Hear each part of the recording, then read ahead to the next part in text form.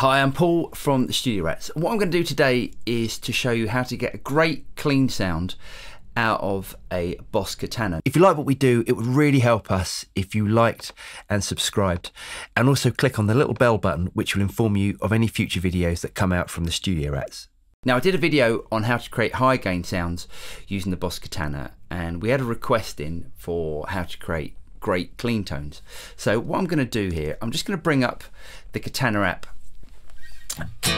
and we're going to start from a basic setting of 50% on most things. Now, the thing about clean sounds for me is if you want a clean sound to cut through a mix, you need to give it a little bit of grit. Unless you've got a very small amount of instruments, say like bass, drums and guitar, the guitar will cut through with those three instruments. But if it's a full mix, you need something to make the guitar cut through the mix, and that is gain. So the Katana in its clean setting is a really clean amp. So let's turn up the gain all the way full. Now it does drive slightly, but let's just bring it back. And what I'm going to do is to bring in a treble booster. Now what the treble booster is going to do is to give me all of the clarity that I need out of the Katana, but it's also going to give me that little bit of drive. So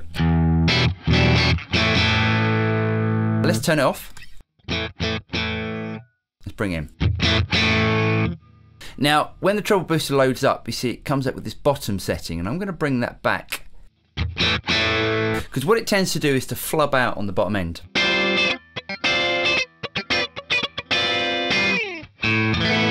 Okay, let's increase the middle a bit, and let's bring back the treble and bring back the bass.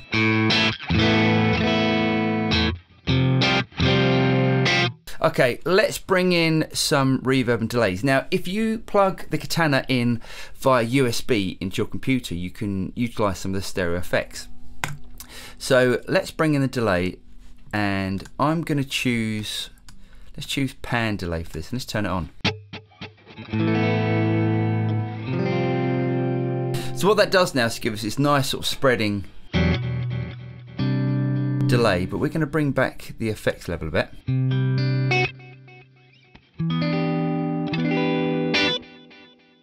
And let's high cut it, because what we want to do is to not make the delays interfere with the guitar signal. So we want to make the delays duller than the straight guitar. Okay, let's bring in some reverb. Click that in. So what I'm going to do, let's increase that. Now again, when you plug the Katana in via USB, the reverb is stereo as well. And to me it's a shame that they didn't create the Katana that you could have the headphone out in stereo, because it's just mono for some reason.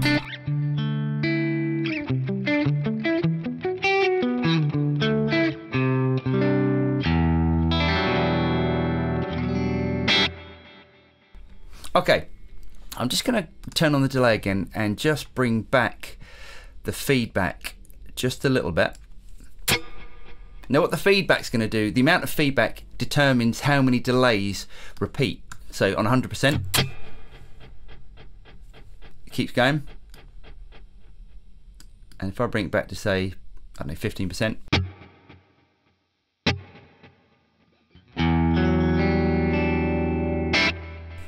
Just give it a little bit more effects level. Okay, now one of the things for me in a live setting, what I like to do is to have a bit of compression. So I'm going to switch on the mod setting here, and I'm going to choose, if I go halfway down, we should get compressor, and then we can choose what type of compressor we've got, and I quite like the light compressor.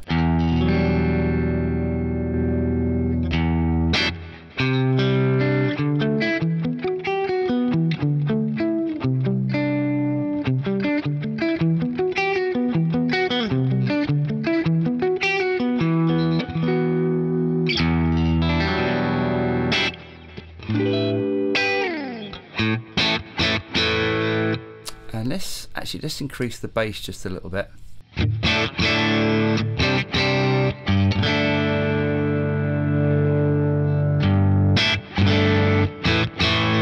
And as you can see, we've got that nice little bit of drive that's going to cut through the mix.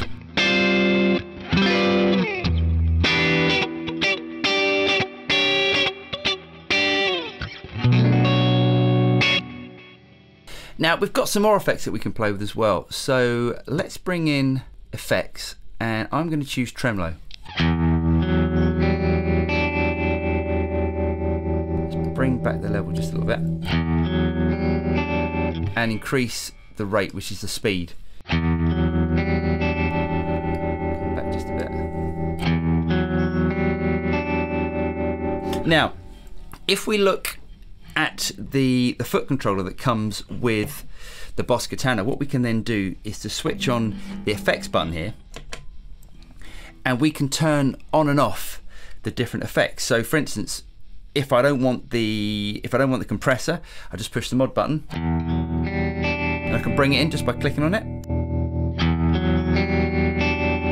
The booster, if I do want it cleaner, I can bring in and out, and the effect.